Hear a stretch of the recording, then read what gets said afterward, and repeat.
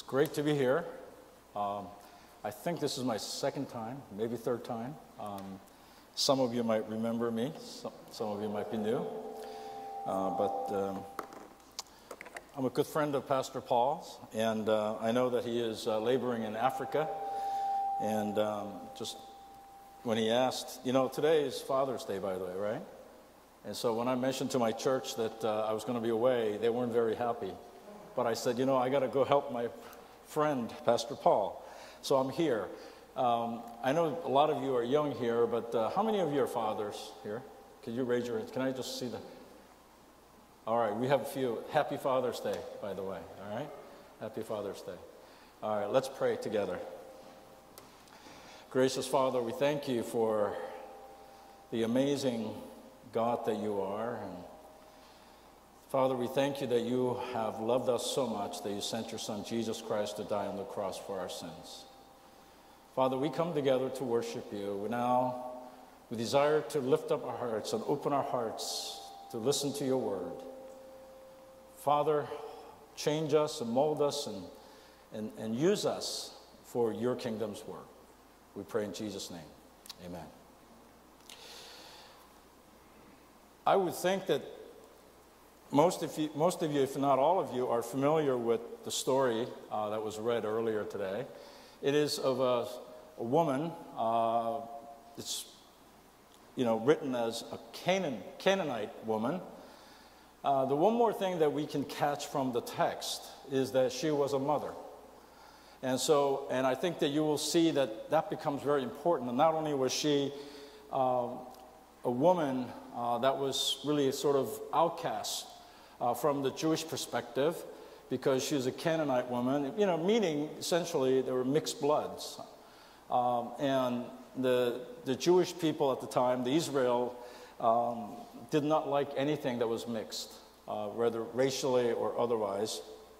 And she was not treated very well, as you can tell from the story. And I think you would immediately understand what I'm talking about. As soon as you put yourself where she was in the story, you begin to realize how mistreated she was, right?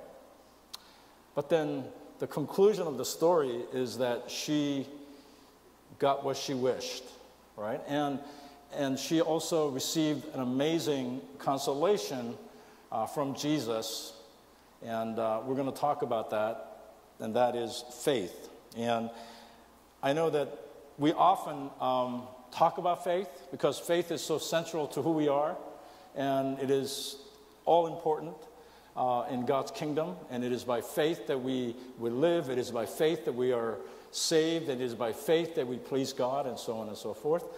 So we want to talk a little bit more about faith today, and even though this is a Father's Day, I felt that even though I'm not speaking directly on the topic of father, I think it'd be appropriate for us to talk about faith at any time. So, what I wanted to do was this. First, define what a true faith is. And this definition is limited only because it comes directly out of the text. Only the text. And I'm not drawing from any other part of the scripture. And so this is a three-pronged definition of what a true faith is. So I'm going to define it for you before I speak more about the definition as I go along. First, a true faith is not losing the sight of the Lord. And I think if you think about it, you understand what I'm talking about. So that's the first part. So you say, I have faith. But if you do not have in your sight Jesus Christ, then where is your faith, right? The second prong of this definition is this. Even though we say we have faith, if we don't pursue Jesus, not only do we need to have Jesus Christ in our sight, we often have, set our sights on something, but how many of us actually really pursue it? And so faith requires us not only to set our sight on Jesus Christ, but also to pursue what we set at our sight. So, not losing the sight of the Lord, but relentlessly pursuing Jesus. That would be the second prong of the definition of what a true faith is. And I think you'll see why that is part of the definition from the text. And thirdly, in the face of discouragement. You know, faith is easy when things go well, right? You say, thank you, Lord, and thank you, Lord. I am just perfectly satisfied, thank you, Lord. But when things go bad, when you run into disappointments, discouragement, that's when your faith is really tested. And so I think that you will see these three prongs, three elements of faith from the text today, and I want to go over each one with you. So first, I wanted to give you the picture of what's going on here. And there's Jesus, and there were the disciples, and there was this woman, a Canaanite woman, a mother. What did she say? Lord, help me.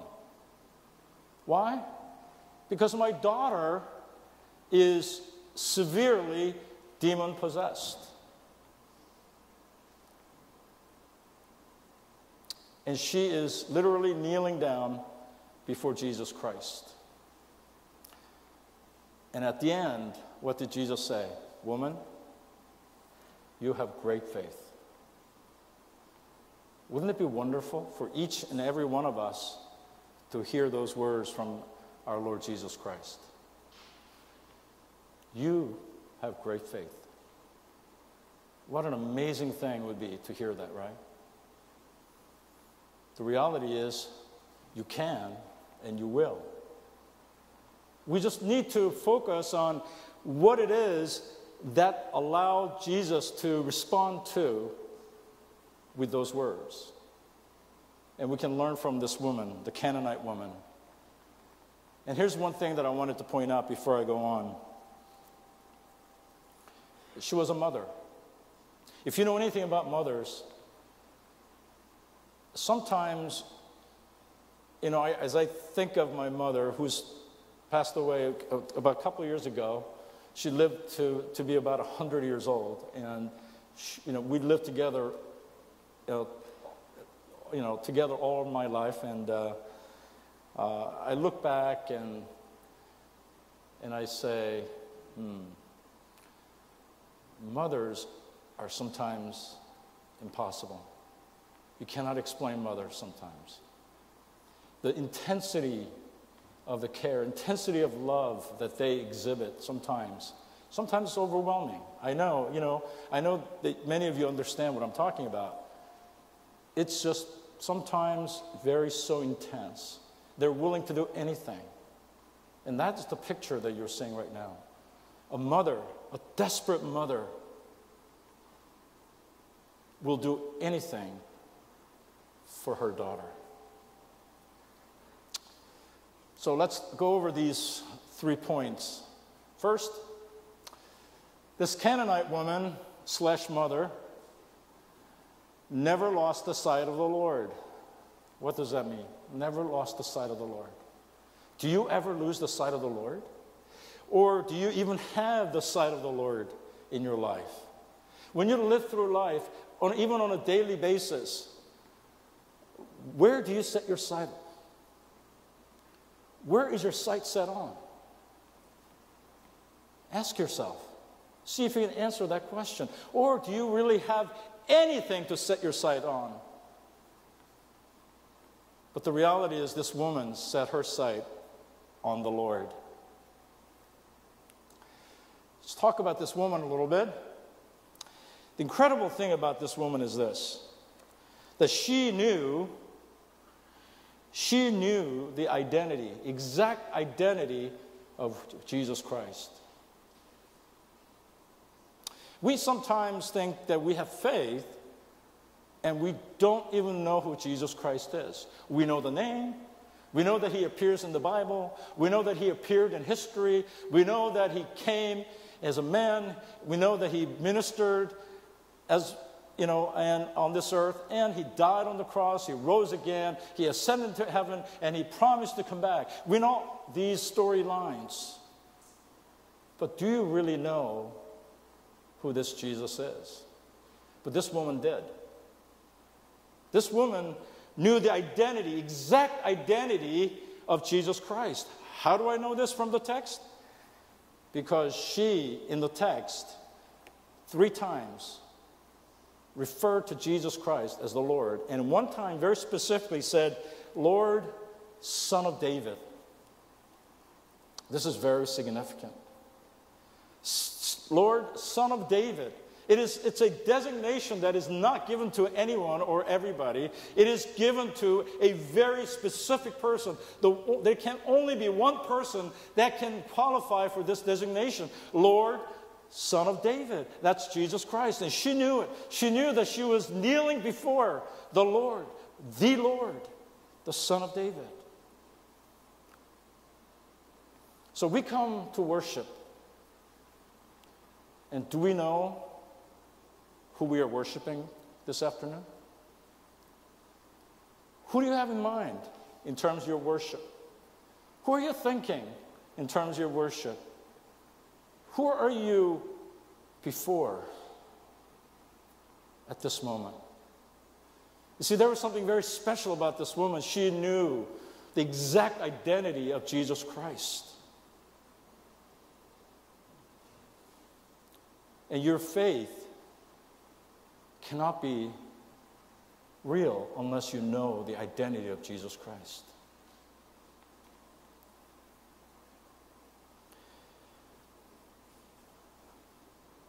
Not only that, the Bible says even the devil knows who Jesus Christ is. Some people that are not believers may know who Jesus Christ is. But this woman distinguished herself by not only knowing the identity of Jesus Christ, but she acknowledged the lordship of Jesus Christ over her and over her daughter and over the daughter's sick condition.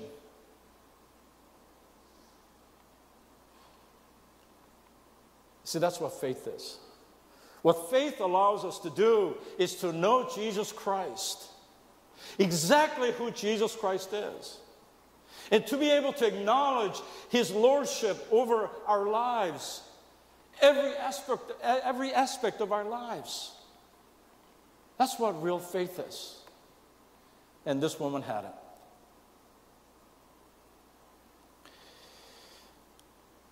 And then the second prong is that this Canaanite woman or mother never stopped pursuing the Lord.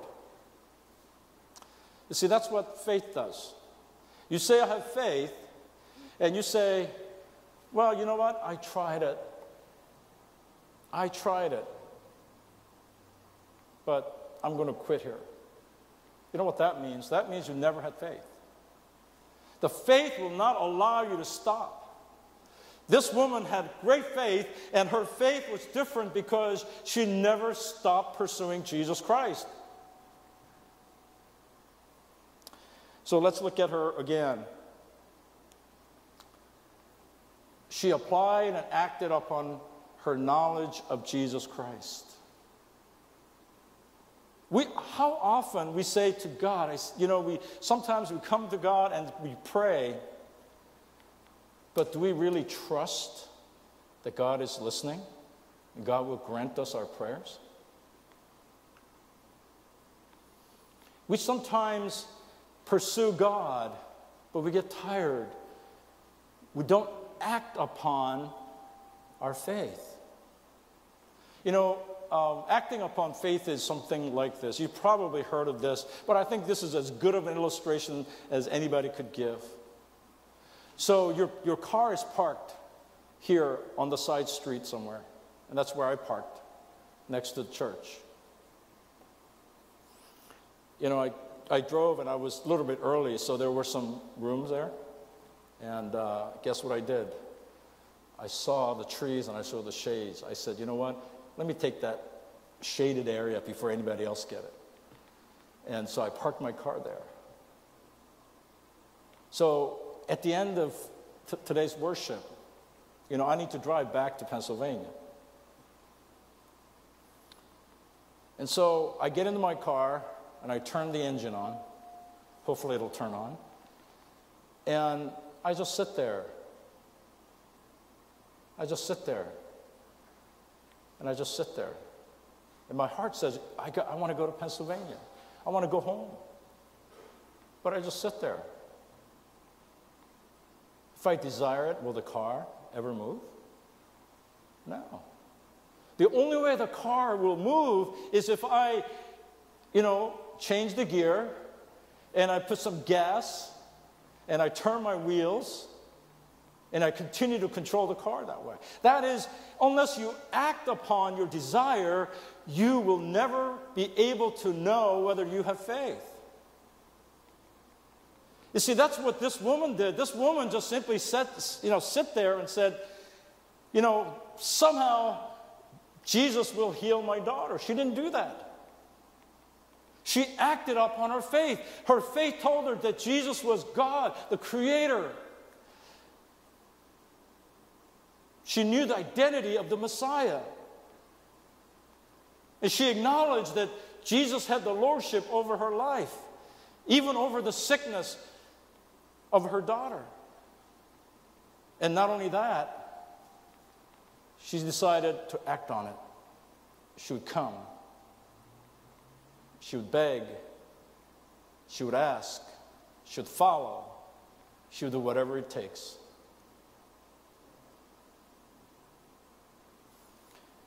How often do we not do that? How often do we simply say, I have faith, but not move on that faith? Here's another really interesting thing that she knew. She knew that the help could only come from the Lord. Now, if you have your Bibles, you can turn to Psalm 121. But it says, Psalm 121, verse 1 and 2. I lift up my eyes to the hills. And you guys know the rest. Where does my help come from? My help comes from the Lord, the maker of heaven and earth.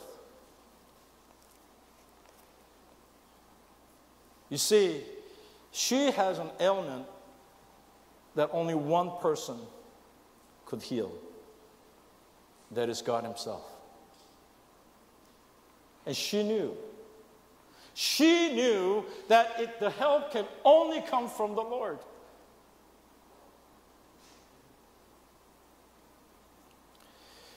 You see, this is why she never stopped pursuing Jesus Christ. Do you know that? Or did you know that? Did you know that the help that you need can only come from God, the maker of heaven and earth? Did you know that? Sometimes you might think the help comes from somebody next to you, or somebody in the family, somebody around you. Sometimes you might think it's circumstantial.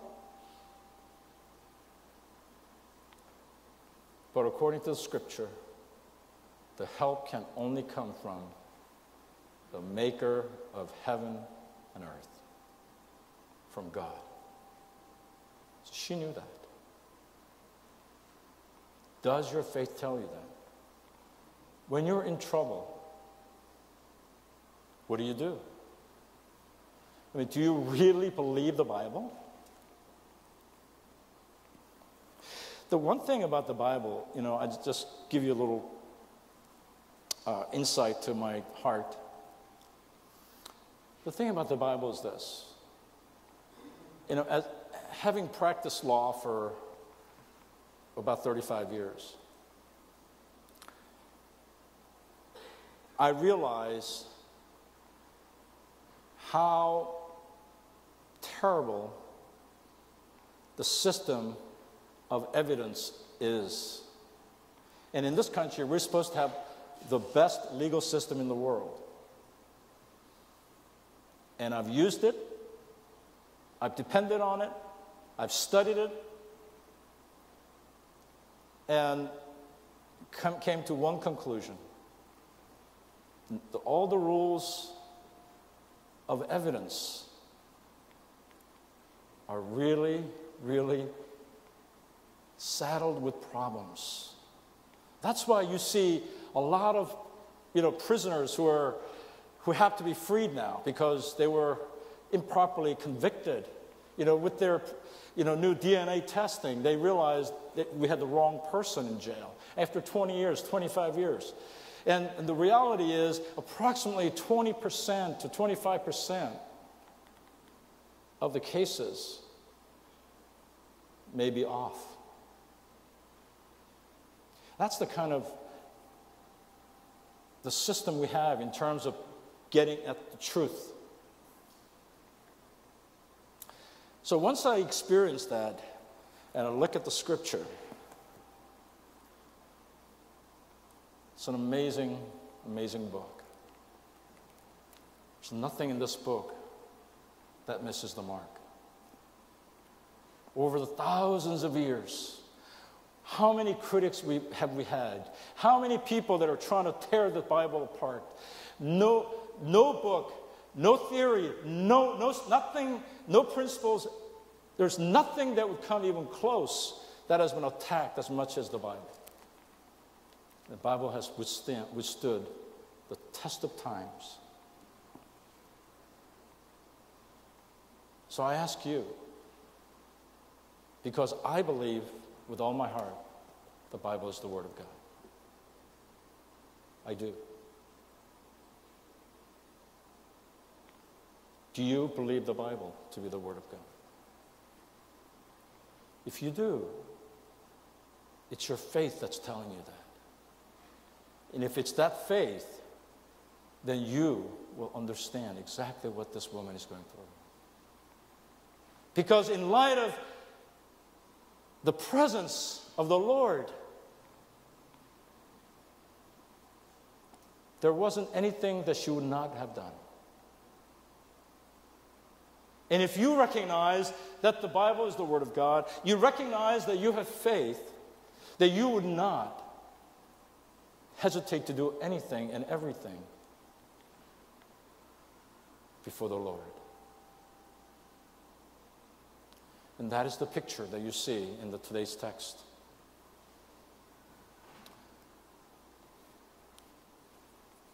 So the third prong is this. This faith has to be tested under the most egregious and most difficult circumstances.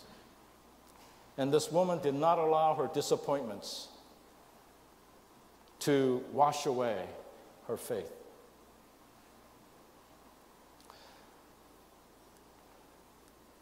A little bit more about her. The one thing that we do know is that she was humble. She was humble. How would you like to be treated, not treated, but be called as dog?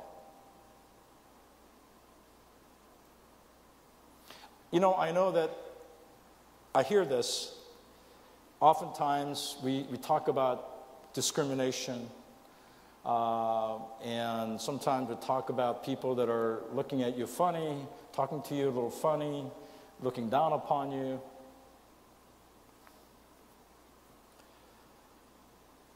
How would you like to be called as a dog? Directly. No innuendos, no implying of anything. You're a dog. You see, she could have given up very easily, and her giving up would have been justified. Think about it.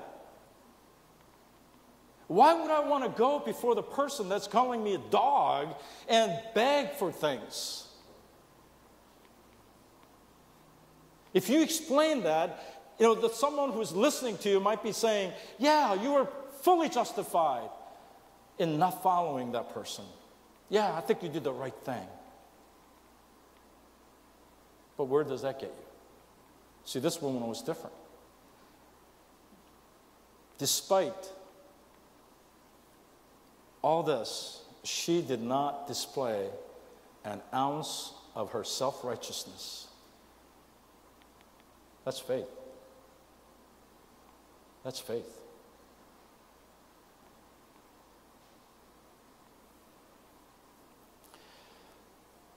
Another thing that we know is that she knew and she was utterly dependent upon Jesus Christ.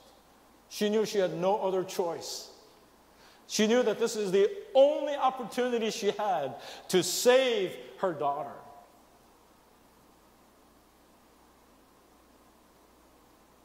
Did you know that it's Jesus Christ is the only opportunity that you and I have to gain salvation? Only opportunity. She knew that. That's faith.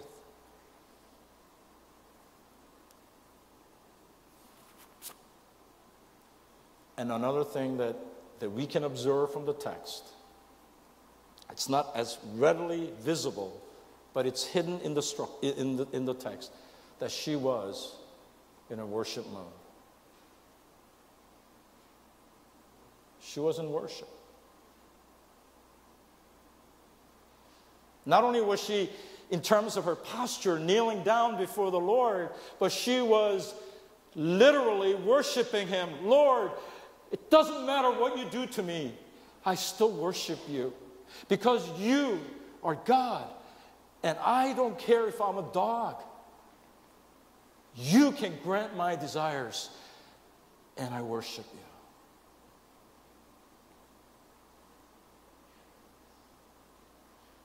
See, the reality is, you and I are not much better than her. We are all in need of a Savior. We are sinners. Where can sinners go?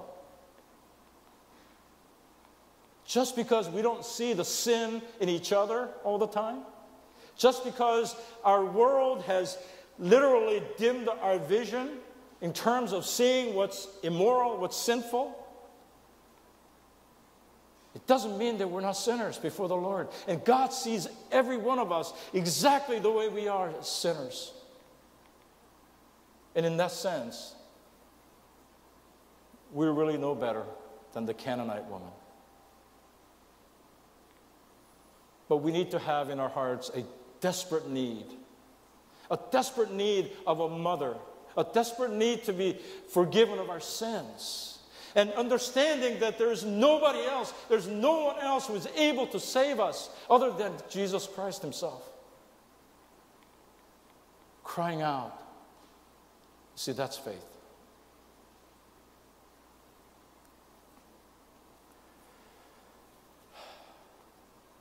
I say that she was in worship mode because she focused solely on pleasing God. Pleasing God, not herself. How many of us are into pleasing ourselves? The whole world is, the Hollywood, the whole world is gone mad in trying to please themselves, whether it's music, whether it's drug, whether it's sex, whether it's whatever it is. They are just doing all of it just to please themselves. But this woman was different. She was focused on pleasing the Lord, and she succeeded.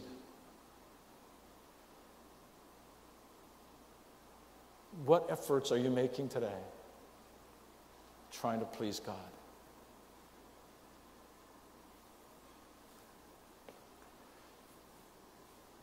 Because without faith, we cannot please God.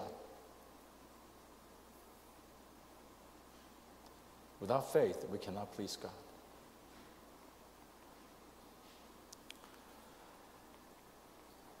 And here's a neat thing about it. You know, we're here to worship today, right? Corporate worship, which is really, really important. And it's commanded, and it's something we ought to do. But do you know that you can be sitting here and not be worshiping God? Because the true worship is when you act upon your true faith. Each and every time you act upon your faith, you enter into worship of God.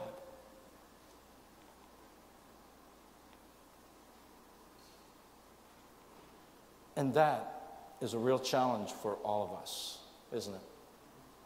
Because we tend to blame other people. Why I couldn't do this? Why I can't succeed? Why I can't? You know, there's so many reasons.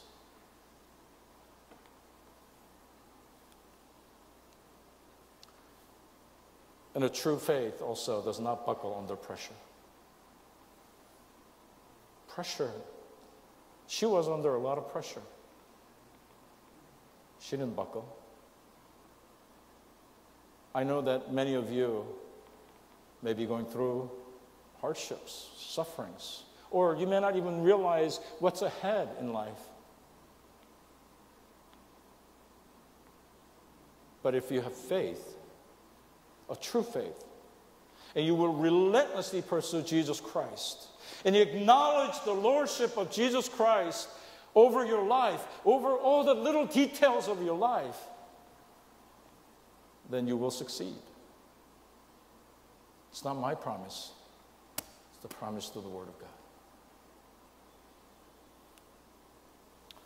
So let's go over it one more time. What's true faith? True faith is not losing the sight of the Lord and relentlessly pursuing Jesus Christ in the face of significant, overwhelming disappointments in life. That's the story that was read to you. And so I challenge you this afternoon. Will you be men and women of faith? Or will you just continue to live your life and allow whatever may come just to hit you left and right? Or will you set your sight on Jesus Christ and never lose the sight so that you don't go to the left or to the right?